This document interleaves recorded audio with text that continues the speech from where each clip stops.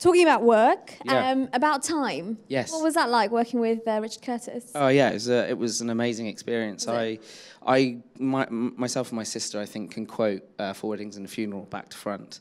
Nice. So working with Richard was just an amazing experience. That was my first film, and it was just such a lovely environment that he encourages on set. Yeah. I think the reason Richard's films are the way they are is because he is just the most wonderful man. He has the most loveliest family, and creates a working environment on set that is just lovely. And Was it intimidating going in, like knowing who he was and knowing the film and knowing who was in it? Yeah. Yeah, absolutely. How'd you get over that? Like, I just think you got to go.